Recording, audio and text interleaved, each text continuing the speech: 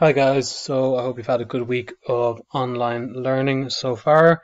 Today I'm just doing a short video to introduce you to a booklet that we're going to be using over the next few lessons on the outsiders. So for the next 3 or 4 lessons, this booklet is the work that we will be completing.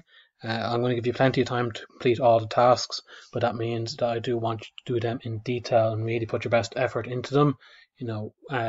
Where I've given you a few lines, which I'll show you in a second, I'm looking for you to fill the space that I've given you. This is a part of exam skills as well, just getting used to, writing in detail about different questions. But just a quick run through of what the booklet is, what type of questions are in it, and how to approach answering it. So the first page of the booklet is quite simple, just says the Outsiders booklet, the characters and themes. And then there's a short overview questions here. So really simple. When was the novel written?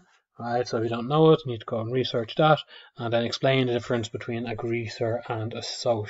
So if you're not sure, if you can't remember, this is one of the central concepts of the novel. So you really need to be very clear that you know the difference. So make sure you are going back through the novel and finding a place where they describe what a greaser is and describe what a soc is. You'll find it towards the start of the novel. The first main exercise then is just a simple fill in the blanks in this summary. So The Outsiders is written by S.E. Wahoo when she was just blank years of age. It's a novel and so on. You know yourselves, just fill in the blanks. Okay, it's fairly straightforward. Just be aware that where I've left, you'll see here, a line and a half, 2.5 lines. That's because I'm looking for a bit of detail there. Now don't worry if you're not 100% sure exactly what. Some of the times, what's going into those might not be totally obvious. I might be looking for a bit of insight into what you think. Okay. So the first exercise is quite simple.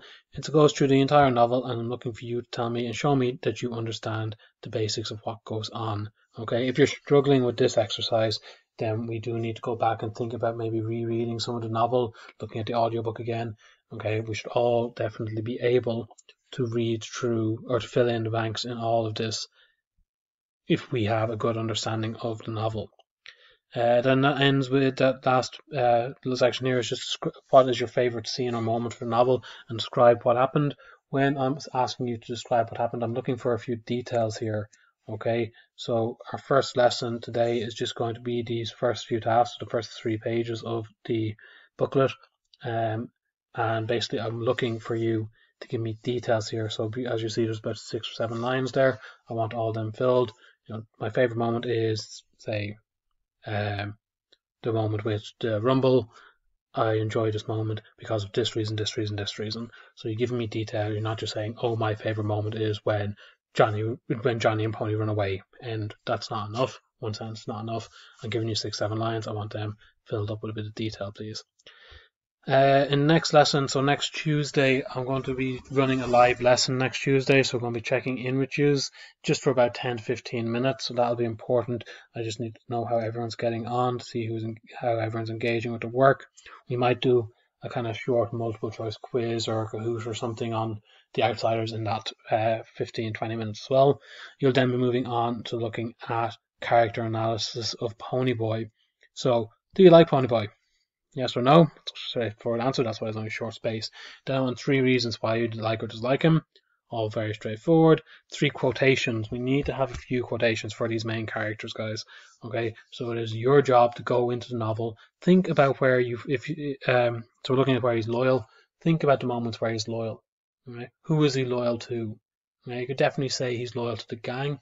When do we see that loyalty shining through? We can say he's loyal to Johnny. But when do we know that he's loyal? Okay, I want specifics, not just general commentary. I want a specific moment. This is what he does to show that he is loyal. What do you think might happen to Ponyboy in the future? Explain the reasons for your answer. And this is something that's a skill that we're looking for people to think about, and looking at you using the information you have and coming up with a idea of your own. So taking information and being creative, okay, but thinking about things logically. All right. So what is Ponyboy? What's likely in his future? What does he want to be? Right? What do we know about him? What does he enjoy? Right? What obstacles does he face? Might he, have a bit of trouble in achieving what he wants to achieve? Is there anything towards the end of the novel that maybe tells us, or both start and the end of the novel really, which maybe suggests something about him? Look at his brothers, what have they done? Look at his friends, what have they done? Right? Who do you think Ponyboy is going to be? So there's quite a lot of space here for this, about 10, 11 lines. Make sure you're filling it. Would you be friends with Ponyboy in real life? What reasons do you have? Again, huge amount of space here. Okay, nearly a full A4 page here. Right, so it's not a yes or no answer by any means. I'm looking for yes, and here are 2, 3 reasons in detail for why you think he would be a good friend, or no, and here are 2 to 3 reasons why you think he would not be a good friend. Okay, so filling up the space, please. After that, we do character analysis of Johnny. Very straightforward again. So Johnny had a hard life, again 3 quotations. And then there's a shorter space given for the different questions that are to do with Johnny. So the first one, chapter 10 of the novel, we are told Johnny was the only thing that Dali loved. Explain why, in your opinion, Dali cared about Johnny more than he cared about anyone else. So this is again based on the novel, not just randomly you thinking, oh, this is what I should write. Please base this on what you know from the novel, and you all know this, guys. Okay, I think we discussed this in lesson actually, why he cares about Johnny, but I want 2 specific reasons here. It is a more difficult question than ones on Ponyboy. That's why it's maybe a little bit short space than what we looked at for Ponyboy. Why do you think S.E. Hinton made the decision to have Johnny die at the end of the novel? Again, you may only have 1 or 2 reasons, like short reasons, but you need to explain them in full. Okay, full sentences, full explanations, please. Johnny can never be forgiven for killing Bob. He's not a good person. I know we had a bit of discussion about this before, right, and we had a bit of disagreement. I want you to prove, stand up for your point that you believe in. Okay, I think most of you did believe that he was a good person and you could forgive him for this, but I want an explanation. I want you to form an argument for that. And then imagine you were asked to play Johnny in a film of the novel. How would you portray him as a character? How would he walk? How would he talk? How would he act? So think about mannerisms. Think about body language. What way would Johnny be? What do we know about him? What body language are we told about him? What would he do with his hair? What would he do with his hands? How would his eyes look? How would his clothes be? Try to be imagining. You're getting into kind of a director's role there. Okay, it's an important skill to have. Then the last 2 things are themes, so violence. This is a long question I'm going to be looking for here, so I'm not going to be doing this for another week or so, this particular one. So this novel has been banned from schools in the past for promoting violence and gang membership. Do you think this novel promotes violence? Explain your answer with reference to at least 2 points in the text. This is 2 extended PE paragraphs, guys, basically, okay? Right, there's a full A4 page of lines here. I wanted, proper detail given in here, right? And then loyalty. 3 times you need loyalty, and there's a bit of an extended question there, but again, filling up the space that you're given. Okay, so that's just a quick run through of what my expectations are for this booklet, okay? There should never be a 1-word answer to any of it, okay? We are extended answers.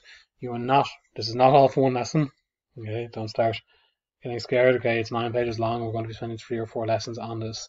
So today, I'm going to post this video with each of the lessons, just so you can go skip through to the video to find the section so you can see the expectations for that lesson. But as I said, today what we're looking at is just these first 3 pages. So pages 1, 2, and 3. Okay, if you want to move ahead, by all means, okay, if you want to think, okay, I want to get a bit more work done so I can have a bit of free time later on, you are perfectly free to do that. Today, I'm going to ask you to take these first 3 pages, you're going to screenshot them or take a picture of wherever you put them, and you're going to send them or submit them to me on Teams. Okay, like I said, on Tuesday we'll have a live lesson for 15 minutes, and you're going to be working on the next first character analysis then as well. Okay, any question, guys, just email me and I will get back to you as soon as I can. Best of luck and have a nice weekend.